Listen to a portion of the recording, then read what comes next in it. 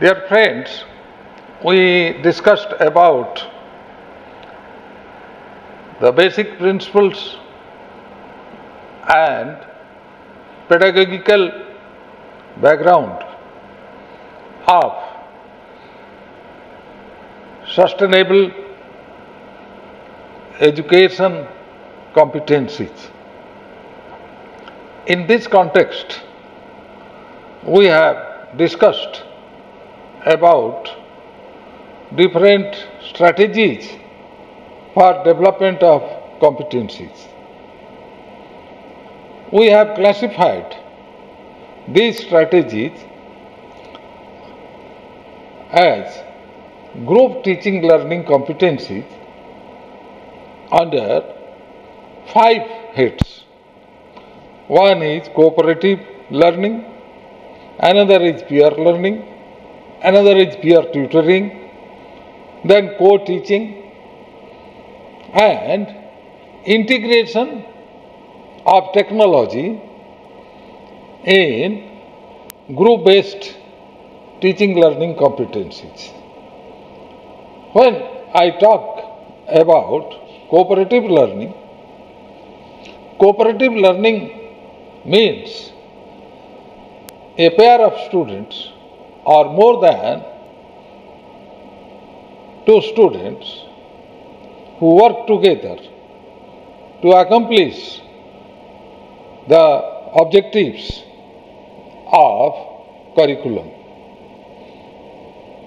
When we talk about learners' participatory approach in achieving the objectives of curriculum, we are talking about social interdependence as the basic principle.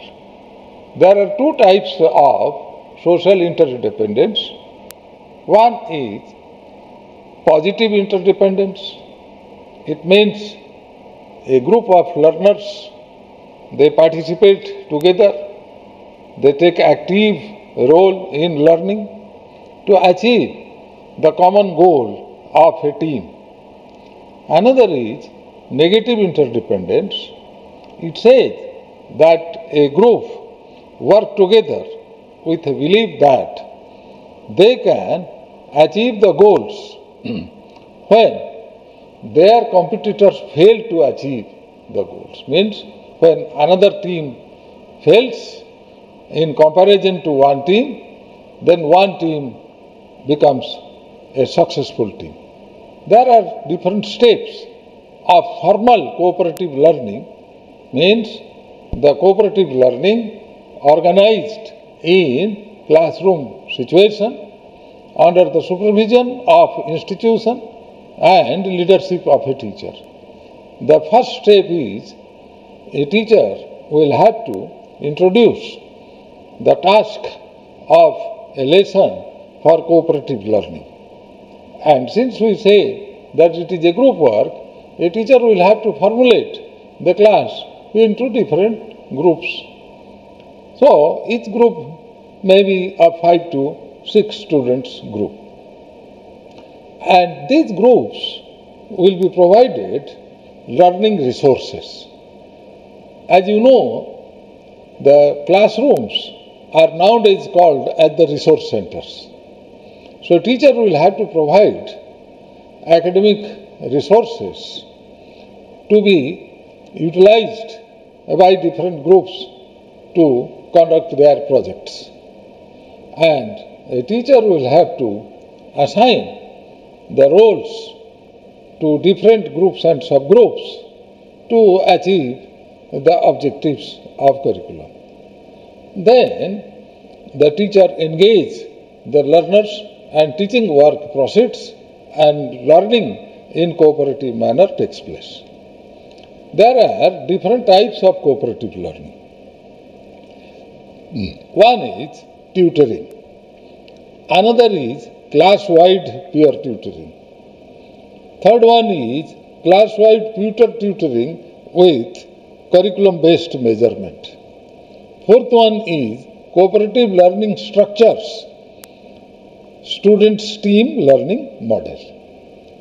Now, if you see one by one, that it means that each class will have to undertake some activities which will be in tune with different learning objectives. So, the cooperative learning, the characteristics means we will have to learn together to achieve the curricular objectives. Second one is that the students are engaged in the project activities which can be called as a group-based investigations. There are different stages of group investigation. When I say group investigation, we are exploring a topic to be investigated by a group of learners. So, since it is a self-directed learning approach, the students themselves identify the problem and they decide the project to be undertaken by them. So, each group is involved in planning the investigation, that how this problem will be solved, how this project will be undertaken. They prepare the design of conducting the investigation. Then the group conducts the investigation as per the design of the project.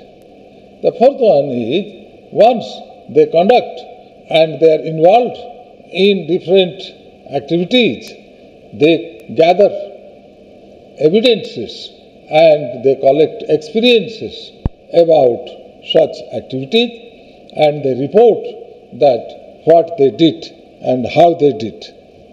After the report is presented, then it is to be assessed by the teachers, peers and other stakeholders. What are different methods of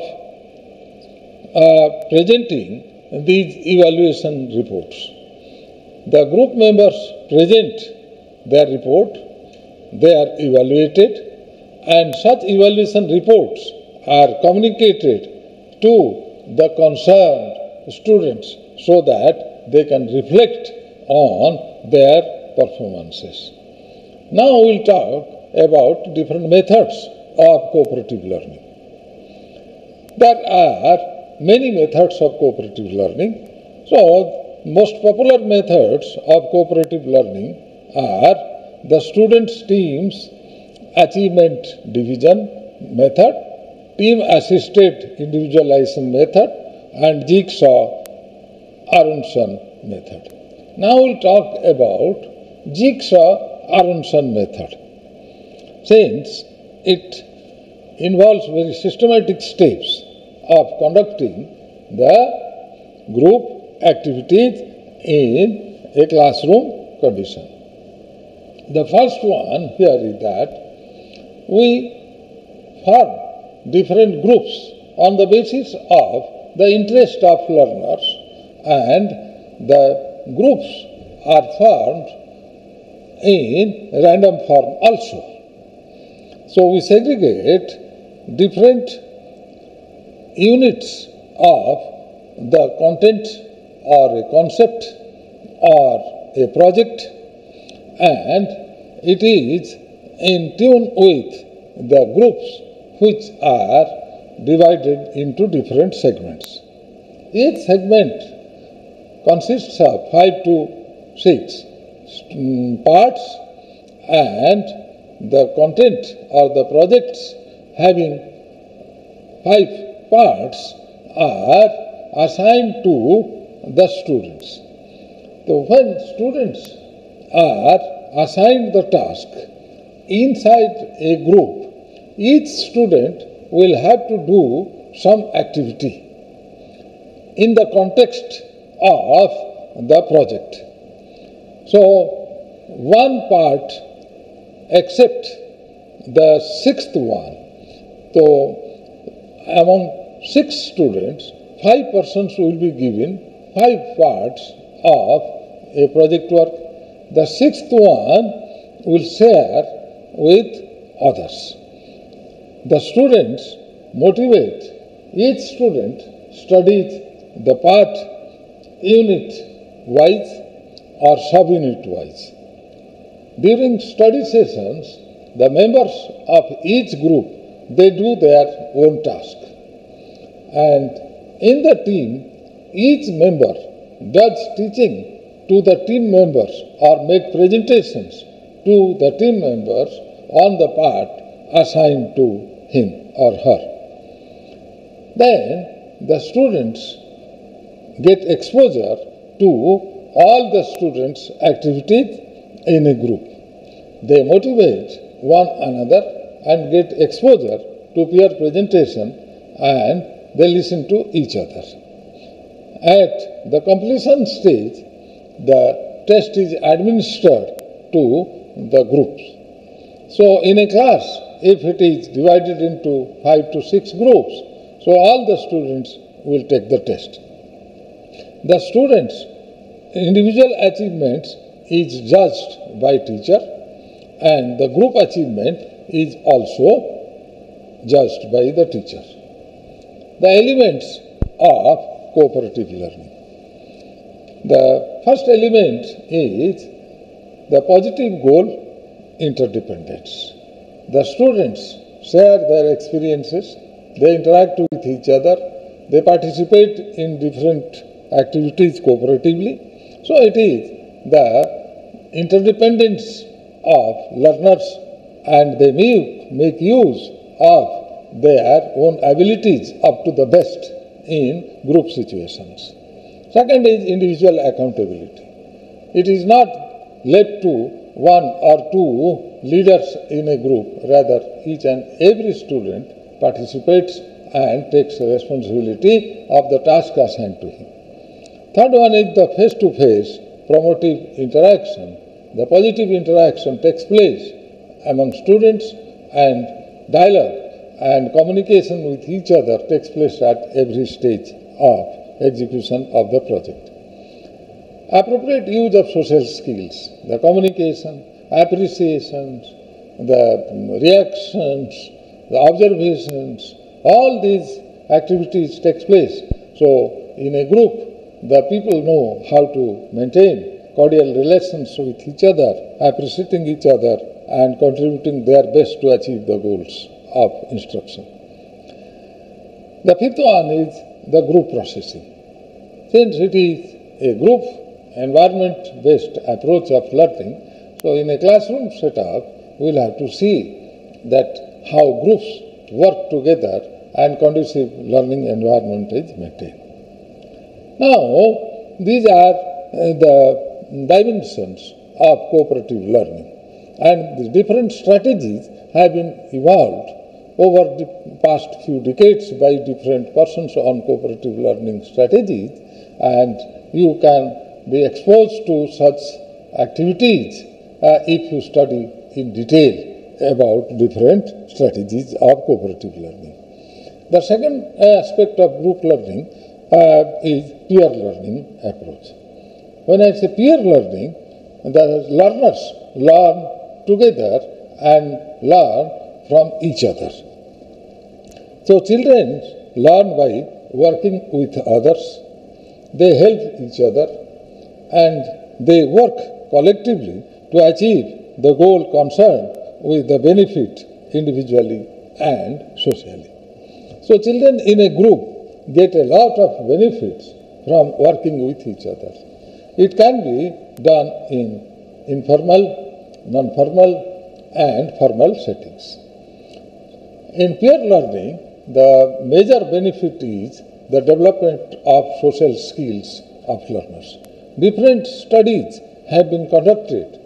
The researches reveal that when students get exposure to work in informal situations, so they develop social skills like active listening, listening to others, stating ideas freely and clearly to the peers, accepting the responsibilities for own action, and sharing the tasks done by each other, and making decisions democratically on the basis of consensus.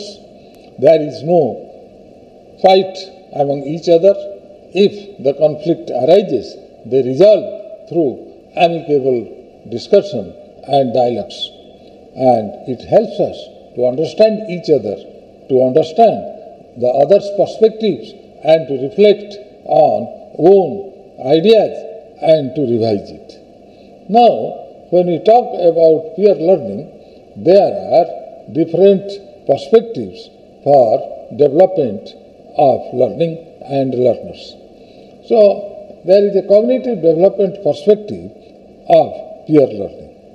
If you see, the cognitive learning specialist Jean Piaget worked on the stages of cognitive development and giving appropriate input at different stages of cognitive development. You know very well about these strategies. Second one is Vygotsky's perspective of social scaffolding. You know, he talked about the social experience and cultural experience influencing the cognitive development of learners. The third one is co-construction of knowledge with peers. The fourth one is cognitive elaboration perspective. Now, let us analyze each of these perspectives. As you know, Piaget insisted on resolving cognitive conflicts arising between the existing understanding or the past learning with what learners get new exposure to the contents and the concepts in new situations. So, the new exposure to students are to be assimilated and accommodated in our development process. So, in this context, learners get exposure through peers and they help each other to get clarifications for cognitive development.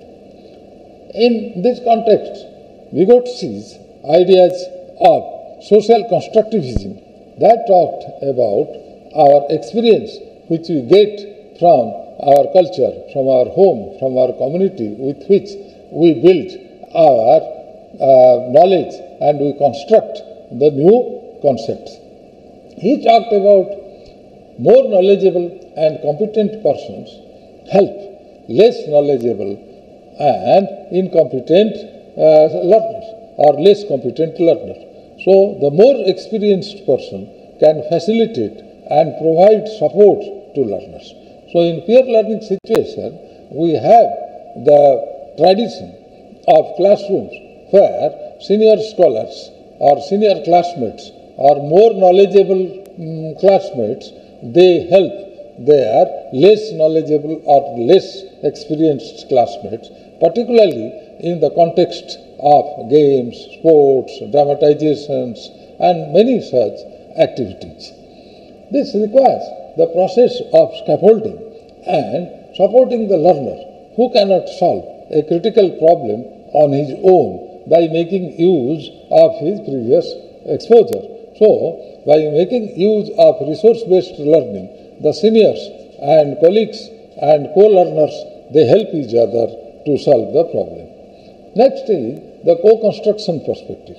It says that when students are exposed to information and explanations given by their co-learners on any issue, they generate new ideas. One learner may have his own idea, but when he gets exposed to others' ideas, that helps the building new strategies for solving problems. Next is cognitive elaboration perspective. It says that when a peer goes to teach another peer, he becomes prepared and he reflects on his preparation, how well he can deal with the content and the experiences when he is going to interact with others. So, interaction among co-learners encourages learners reconstruction of knowledge and understanding. So, a peer who goes to explain something, he gets involved in the process of rehearsing himself. what I will do, how I will do, what kind of expectations learners can have from myself. So, a senior learner is preparing himself or herself by recognizing and clarifying the content and interpreting the concepts in his own ways by making use of experiences.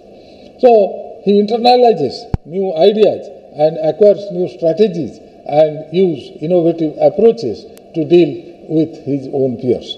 So, cognitive elaboration perspective makes a peer tutor to be ready to deal with different situations arising in peer learning.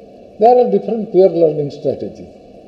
One is altering expectations and status relationships. Some becomes listener, some becomes a tutor, some becomes a team leader, others become followers. They assign different roles to each other. Each student does the role as per their own classification and decisions taken by them. It helps to develop group reasoning skills. They think, they argue, they cross-argue, they appreciate, they review, and they reflect on different ideas, and it helps them to do the works in group with good appreciation. Then structuring peer interactions. How interaction will take place, a tutor may help them so that it can be structured in the context of certain ideas or certain classification of activities. Then reciprocal teaching. One will be a tutor and others will be listeners. One will be a leader and others will be followers. One will lead one activity. Second person will take lead in another activity. So such type of reciprocal teaching by sharing of role that takes place. Then explanation prompts. That whatever activities we do, we will have to go for explaining why it happened and what are the reasons behind that, and they develop critical thinking abilities by explaining the cause and effect relationships about their participation in conducting a project. Then guided reciprocal querying. So guided reciprocal questioning takes place that when the peer tutors, they are guided by the mentor teachers that how they will have to go for questioning and formulate new questions on the basis of their experiences. Then another approach is structured controversy approach. So different conflicting situations are raised in a more structured manner, and in a lesson different characters and different conflict-oriented situations are projected by a teacher, and the students are asked to deal with different conflicting situations to arrive at the best possible solutions. Another is cognitive role specializations. So cognitive role specializations is particularly in case of role playing, different characters and different critical situations that occur, and they take different roles and they specialize that who will do what kind of task. And manipulating the group work task. So how the group activities will be conducted and how interventions will take place in the natural situations so that the social problems can be resolved and that can be a role model for their own learning. So these are different strategies for peer learning. Now we will talk about peer tutoring. Peer tutoring is a participatory approach where the peers, they tutor others for development of certain skills and knowledge among students without demanding a great deal of individual attention of their teachers. As you know, that we assume that in a learner-directed situation, and particularly we will expose you to different kind of participatory activities as a matter of this project in face-to-face learning situations. So procedures involved in peer tutorings. There are different kinds of peer tutoring. One is one-to-one interaction. One, the dialogue-based interaction. One becomes a tutor, another becomes a learner. Another is class-wide peer tutoring, that a student as a tutor, he gets prepared to make presentation on a topic to the whole class. Third one is class-wide peer tutoring with curriculum-based measurement. This is not a non-formal activity. It is a peer teaching will take place and others will follow, and then assessment will take place on that unit which is being taught by a particular tutor. The next is the cooperative learning peer tutoring structure, student team learning model. As I said you that in case of cooperative learning, we go for the structured activities assigned to each group, and each group perform certain activities through participatory approach. So these are different dimensions of peer tutoring. There are different procedures involved in peer tutoring. We go for organization of peer tutoring first. Second is we monitor the peer tutoring. Third, we communicate to students about their participation. Fourth, we observe and give prompts and cues to students. Fifth, we demonstrate and we practice. Sixth, we ensure independent practices and interdependent practices. And next is review class-wide responses. Now we are going for the co-teaching. In co-teaching, we are going for two or more teachers. As we say, as team teaching, we take the responsibility of teaching to all students in sharing different activities by each other. The co-teaching involves the distribution of responsibility among tutors in different activities.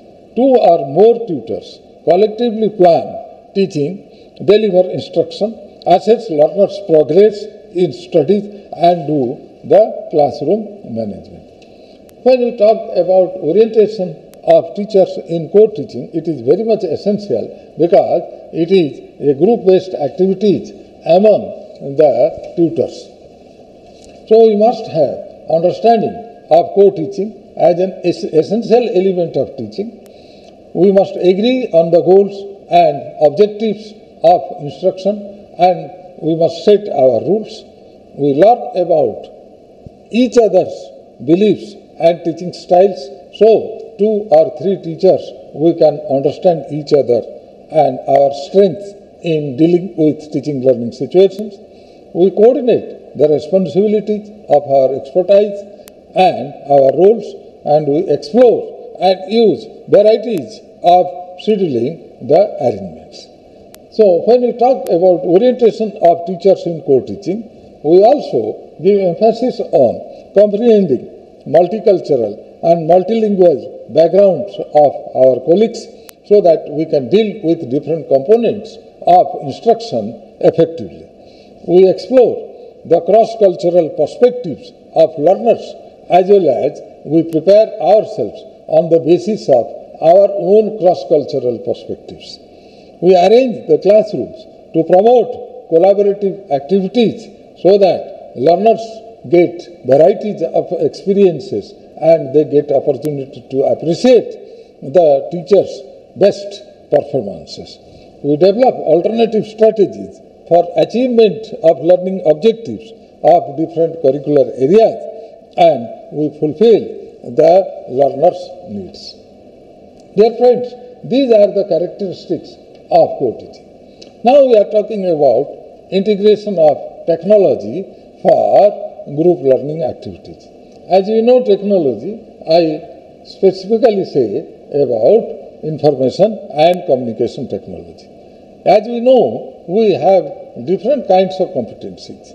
One competency is related to the knowledge part, that is the content area competency. Second area competency is related to teaching learning principles or pedagogical skills. Third area is related to information and communication technology competencies. How these three dimensions can be integrated with each other is shown on this particular chart. So, when we talk about integration of technology with the content knowledge. We are talking about integration of technology with principles of pedagogy, and we talk about integration of technology for making our teaching learning system a success. So in this area, we can see that we call it as technology knowledge. Second is the knowledge of different technology, ranging from technology to low technologies to high technologies. Second is content knowledge related to technology. The knowledge of content is to be linked with technology. Third is pedagogical knowledge that is to be linked with technology. So, all these three aspects are the component of pedagogical content knowledge. So, pedagogical content knowledge, then competencies to use pedagogical principles to teach different content areas, technological content knowledge that deals with knowledge of technology suitable to teach a particular content, and third is technological pedagogical knowledge, so that we can integrate technological knowledge with content knowledge and the competencies of the principles of teaching. So technological pedagogical content knowledge, it covers the competencies to be possessed by teachers about suitable interaction of technology in teaching any curricular content area with appropriate pedagogical principles. Dear friends, as we know, information and communication technology is an emerging area, and teachers' role in this context is very much significant, and we must keep up with new technologies. We must have various ways and strategies for developing our understanding of subject contents, our understanding with technology and principles of teaching, and we must adapt our teaching based upon what our students currently understand and do not understand. So we must know how to select effective teaching competencies, integrating content knowledge with pedagogical knowledge and technology knowledge. So in the context of encouraging group-based cooperative learning activities, a teacher will have to provide the support system with efficient and effective means by integrating technological resources, learning principles, instructional pedagogical facilities, and the experiences related to curricular areas. Thank you very much.